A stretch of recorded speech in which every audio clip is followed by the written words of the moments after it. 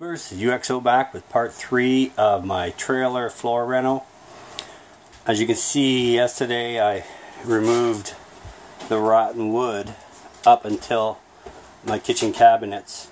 I removed all that by hand. Didn't have to use any tools. It just all pulled out.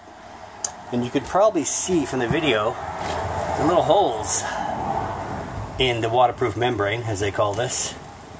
So I'm thinking water penetrated up through the bottom. I'm not sure. The corner looks really saturated. It's still hard, luckily, so I won't have to replace that board. I'm going to buy some water wood hardener, it's called, I believe, for wet wood. You spray it on and it helps to re-solidify the wood.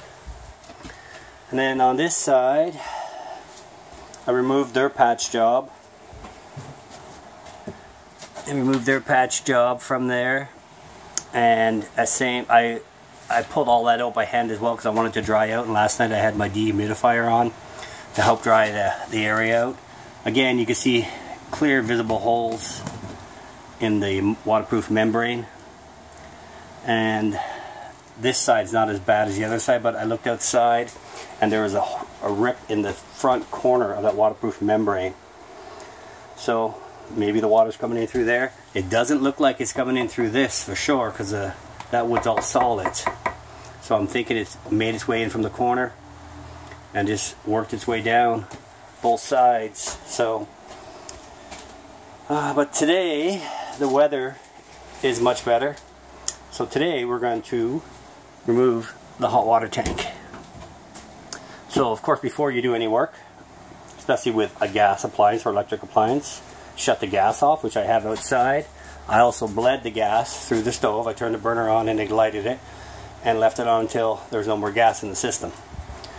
And then in the fuse panel, we will shut the breaker off for the hot water tank, which is the bottom one, ensuring there's no power to the hot water tank.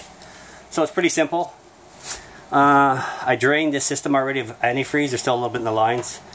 Cold water valve removed, and then hot water valve removed, and then from the outside we'll take off the outer bracket and remove the gas line and hopefully slide the whole hot water tank out. So we'll be right back. Okay, I'm back. So I loosened them off, so they should be fairly easy to remove now.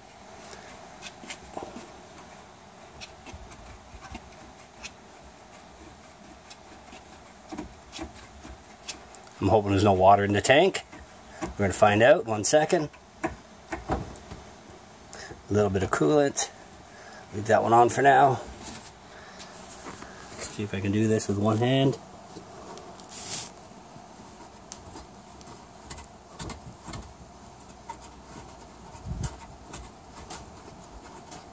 Here we go.